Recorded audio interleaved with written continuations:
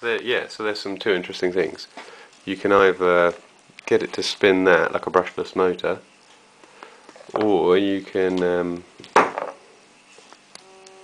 just power up the coil. Stop it. Oh.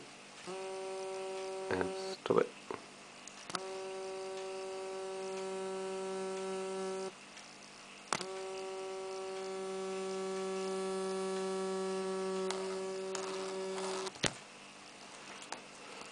And then when you pull it out, I can't really get my fingers on it.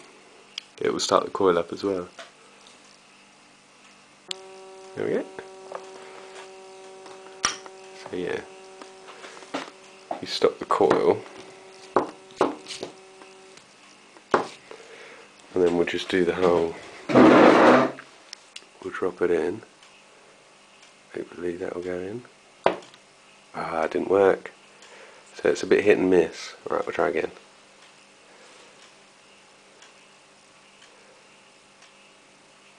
No. Let's see if it makes a difference if I put it so when it hits it, it bounces around. Hey, oh, there you go, that's what you got to do.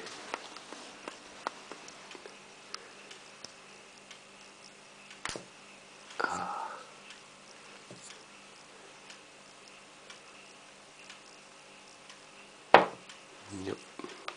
Let's try. Ah, there we go. It's just a bit of luck, isn't it, really?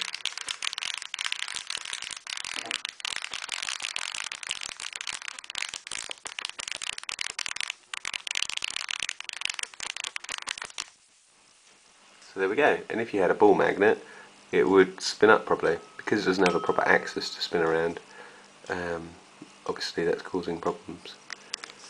So yeah, okay, this is Rainstorm with his Bedini coil set up with a magnet inside.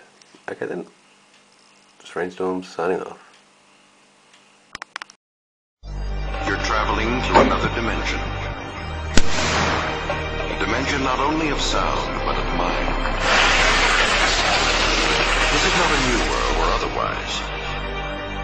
It is simply an extension of what began in the old one.